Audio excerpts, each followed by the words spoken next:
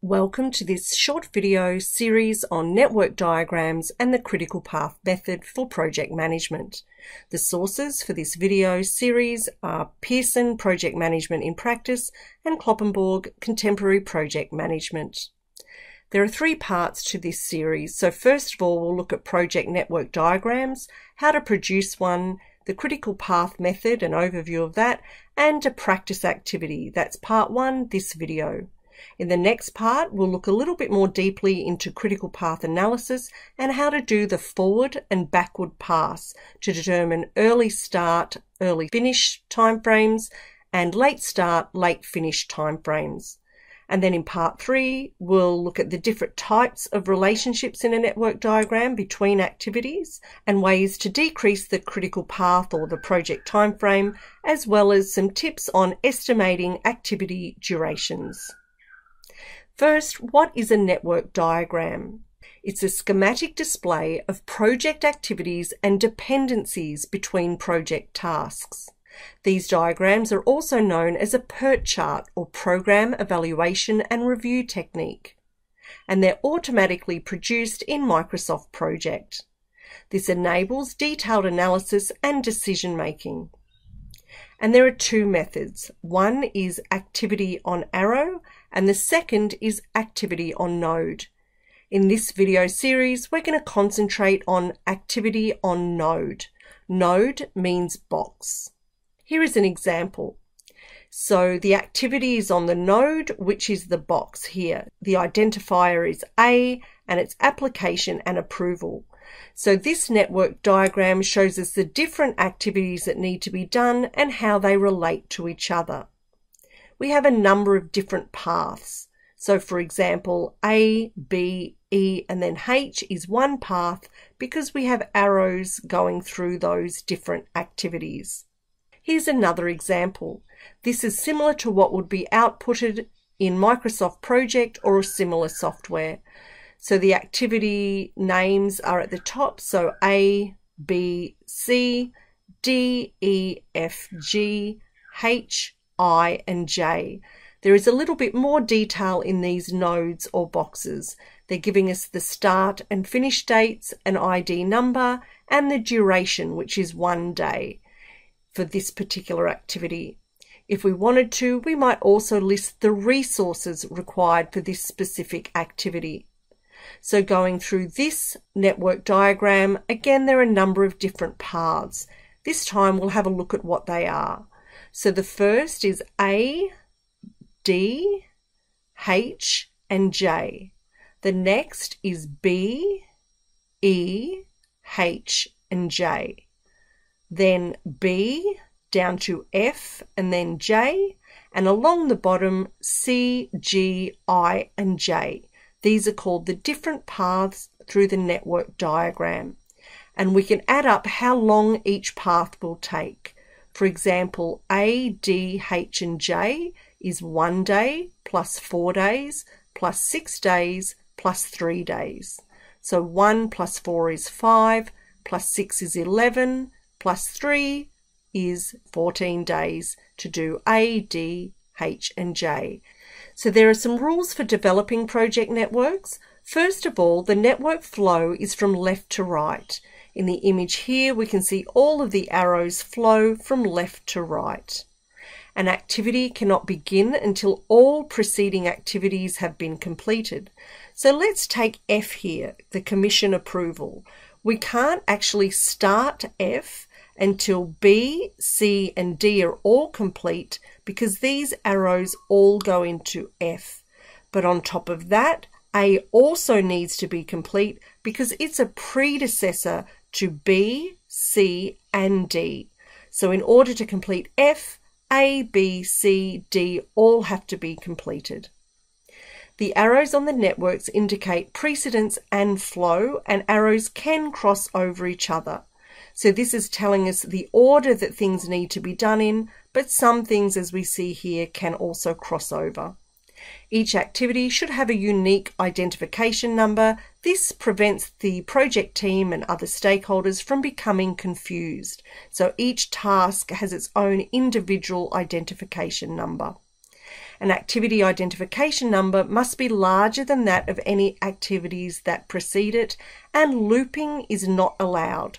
So we can't have two things, for example B and E, that go around and around and around, because we would never get to the end of our project. Now an introduction to the critical path method. This is a project network analysis technique used to predict the total project duration, so it tells us the project timeline. A critical path for a project is the series of activities that determines the earliest time by which the project can be completed. And there's a little example down here. The critical path is often shown in red, and for us here it's A, D, H, I, K, and L. That's the critical path. The critical path is the longest time through the network diagram and has the least amount of slack or float, or what you might consider spare time. And it's automatically calculated in software such as Microsoft Project, as indicated on this slide here. It's usually in red. To do this, first you need to develop a good project network diagram. Then you add the durations for all activities on each path through the project network diagram.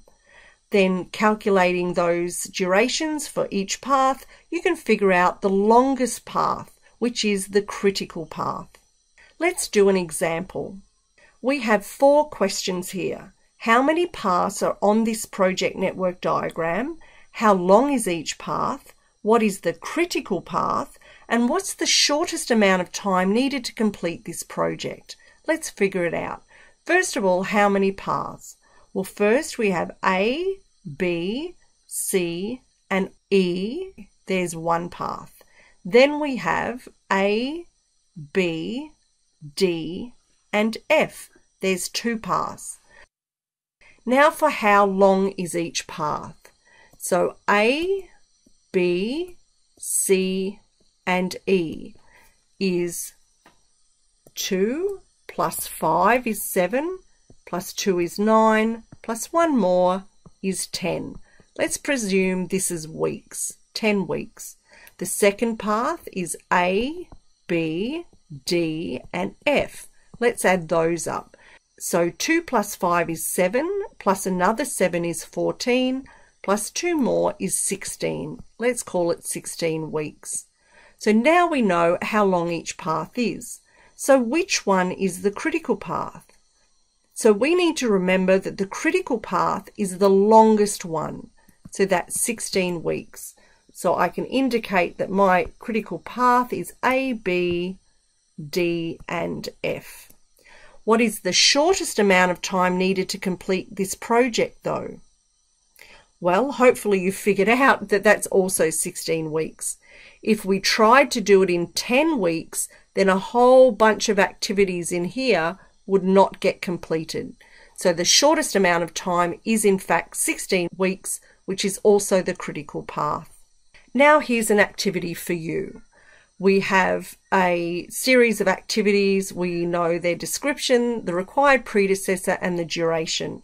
Your job will be to draw a project network diagram using the activity on node technique, remembering node equals box. Identify the 4 paths and the duration of each path, and identify the critical path. But here I'll get you started. So activity A is product design. There's no predecessor and it takes 5 months. So I can safely put activity A here, and down the bottom I'm just going to show that it takes 5 months. The next one is market research, no predecessor, and it's going to take 1 month. So with no predecessor, I could technically start that at the same time as A. Next we have C, production analysis. It needs to follow A. So A is the predecessor. So I'm going to draw an arrow. Here's C, and it goes for 2 months. So I've got you started. See if you can finish that, and then we'll go through the answer. You might want to pause the video.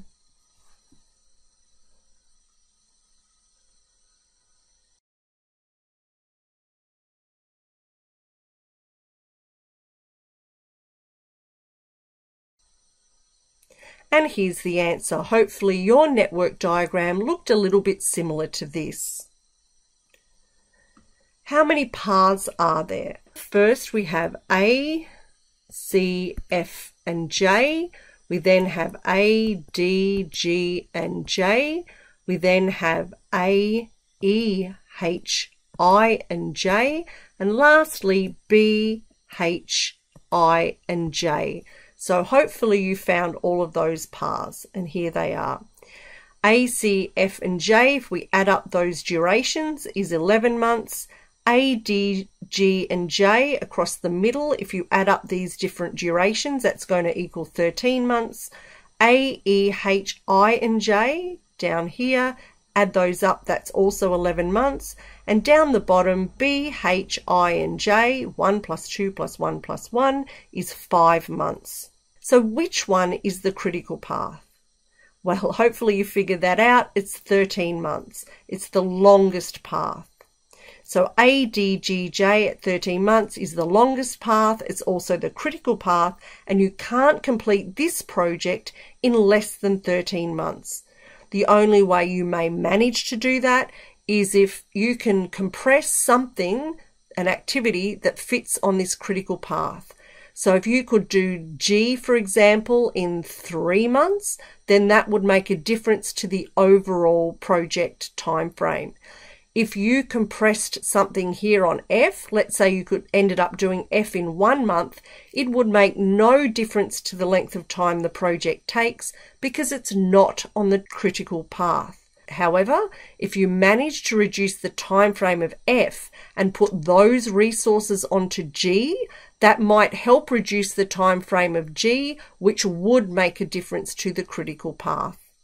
So critical path method helps us to understand our time frame and give us some ideas for compressing our project time frame. In part 2, the next video, you'll learn more about critical path analysis, and I'll show you how to do the forward pass and the backward pass through the network diagram.